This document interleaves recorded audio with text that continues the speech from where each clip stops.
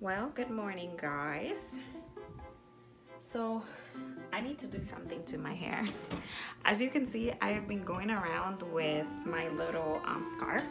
Let me grab my little comb. And one thing that I feel like is super important in the mornings is to still take the time and take care of ourselves. And so I try to do that most of the times in the morning, even when I'm at home. So what I did was I washed my hair this morning, and then I applied this foaming lotion wrap and shine. I usually do this after I wash my hair. I realized that hair salons do that, and I think that's their secret for how your hair comes out so shiny after going to the salon, and it's helped my hair. Let me know if you guys have any tips on how to keep short hair nice. I feel like I kind of come a long way. I had my hair, how do you call it? I had my hair natural before I really tried, but you know, when you have kids and you have a busy lifestyle, the natural hair sometimes, if you're not, I guess, very versed with it, or you're not very not familiar, what's the right word? If you don't have much patience for it, it's hard to maintain, it's hard to manage, no matter how much I love it. So I just decided that at least I'm gonna go ahead and cut my hair, and at least I have a style, and at least I can rock it by myself. I mean, without wearing wigs all the time. I found that while I tried to be natural, I was constantly wearing wigs because I couldn't manage the hair, you know? I just couldn't do it, you know? And another secret I realized is that the less products you put to your hair, the better, you know? It's like when you put so much products in your hair, it weighs it down. So all I've been doing right now, literally, see, I have a lot of breakage right here, literally is just using this Replenish olive oil mango butter from QP Elasta, and it's been working pretty good for me. So I'm just combing it down now. You see the shine is nice. I'm just combing it down, and then I'm about to just curl it. I use two different curlers. I use a small curl. This one is my favorite one, and then I use a bigger one. And I bought this like 10 years ago, and it's still working magic. So you don't need to be buying any expensive flat iron to get any results. Trust me. Sometimes we spend so much money on stuff, and it just does the same thing. Our head tells us that it's doing better, but it's really not doing any better work. So here we go. I'm just gonna take the hair into small pieces, and I'm gonna begin curling for the day so I can look like a woman. I'm not gonna do any serious makeup today because I don't need to. I'll just probably put a little bit of powder. So that's see, look at this. Oh my god, I just love it. I love this hair straightener.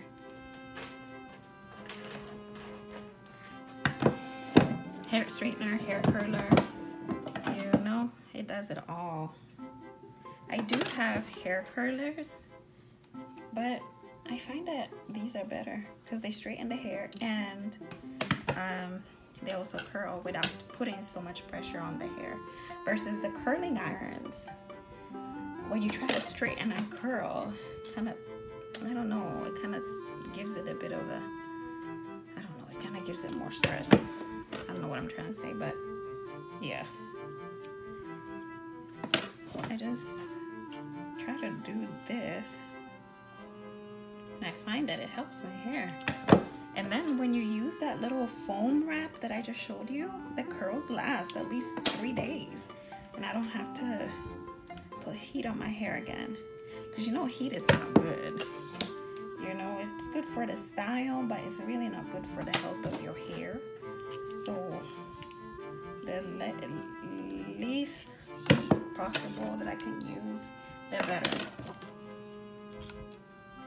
And honestly, like, when I got this haircut, I mean, my hairstylist snapped. Like, she did a good job. Like, I remember in high school, I used to get my hair permed and nobody could get my hair straight. Because, you know, my hair is that African tight, you know, bush hair. Like, it's tight. It's tight. You know, it's hard, very coarse. So if you don't get the right person to do it, they're going to just put the relaxer on your hair thinking it's going to magically just get straight.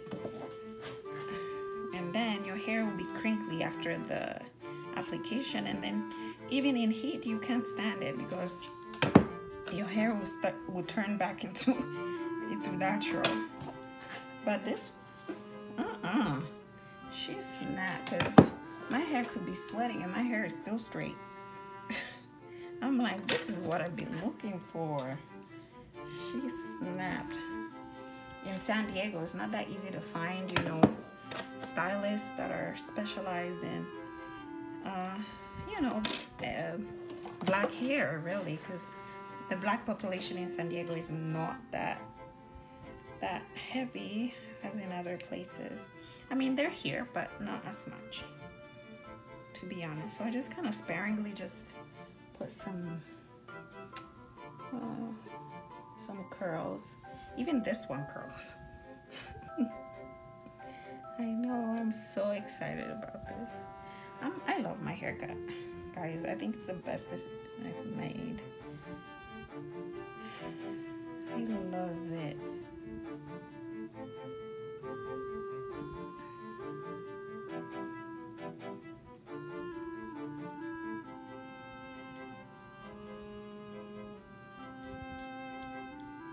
Gotta hide my bald spots. One thing about this mushroom haircut too is that it does a really good job with that. Like if you're suffering from like sideburns that are receding, or like maybe you had too much tension on your hair, you know, from wearing too many wigs or braiding too tightly, this does a very good job in hiding that and gives you the time to let your edges heal, but at the same time wear your own hair, you know. I was wearing wigs all the time. It's not cute, man. It's not cute all the time. Come on. Even you yourself, you will feel very tired. You want your head to breathe, feel light. Be wearing wig all the time, your hair will never be light, especially in the summertime. I just kind of go like this in the back, because the little ones I can't curl. I just have to straighten them down. When I'm done with, no, not this. When I'm done with the curls, I just spray like it's like a hold. It helps to keep the hair in place. I mean the curls in place. And I do this just once a week, or whenever I get to curl my hair, maybe twice, so that the hair will stay. If you don't spray this, the hair will fall. I try to go in a little bit more with curling.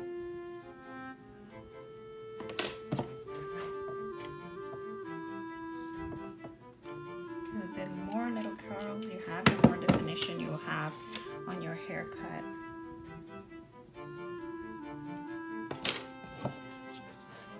And the better it will look when you don't curl it the next 2 or 3 days, you know. So if you have time, just go ahead and keep curling. In the back or in the little hair, it's better to use the small curler. In the front where you have the more hair, then you use the bigger curler, you know. One thing that I say that is the downfall of short haircuts is when you go and get a fresh perm and they style your hair and they, you know, use a curling like this, man, they be burning your scalp. I'm always like, like, why do they do that? Can't they see my scalp when they're trying to, you know, curl my hair? It's like, what are you doing? Burning me on purpose?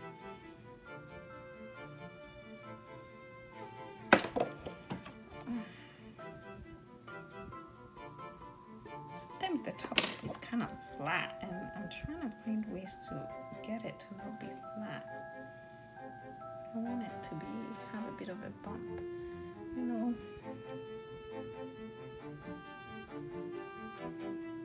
Make sure the back is nice and curled. When you put that spritz or whatever, it's not a spray actually. The spritz is very different. That hairspray is nice to let it sit with the curls big like this because it'll help the style to stay. And then when done, you just kind of comb through with your hands. But see, even that little bit of oil that I put in my hands to put in my hair already made my hair super shiny. And me, I like my hair to move, you know, so I don't like too much shine. I take a little brush like this one and go in the back like that. Kind of brush down here. Normally I would put gel on the sides to kind of create a nice dramatic look, but I'm not really going to anywhere today that's special, so I'm not doing that. But that's what I do. I'm trying to just let those curls set up a little bit before I comb them out in the front. But man, I kind of like it like this too. It's kind of cute. Now I take my big tooth comb and I brush the front. I kind of like it like this, but I also like it like this.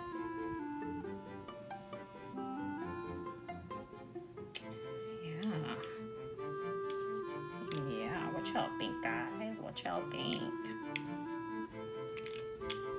What y'all think? My hair is growing, so like the front is no more just like a straight mushroom. It's kind of falling towards this side. Now what I do is just bring some to the side here like that to create some movement. Yes, hair salon in my house, baby. Hair salon in my house.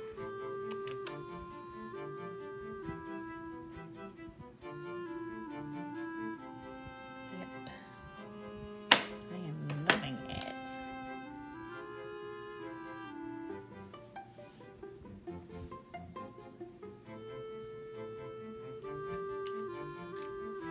There we go. That's a nice hairstyle. What do you guys think? I love it.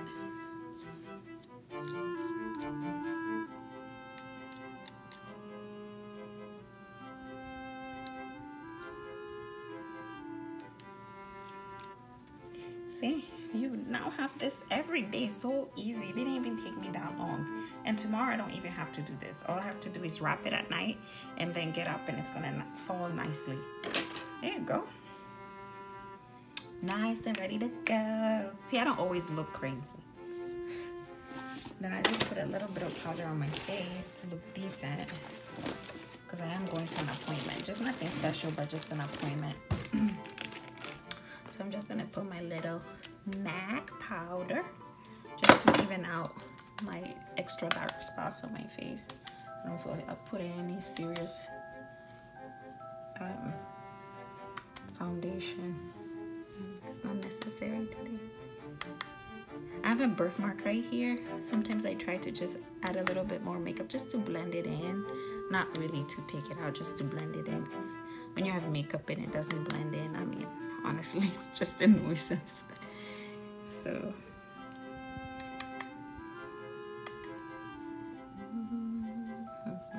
I need to do my eyebrows. I just don't have the time. I'll just do them the next time I go out to somewhere special. That's kind of like my eyebrows routine anyway. It's only when I'm going somewhere and I need to make my makeup look good, and then that's when I do my eyebrows, you know. So here we are looking all fresh and glam. How do you like it? Let me know. Let me know. I hope you enjoyed these tips.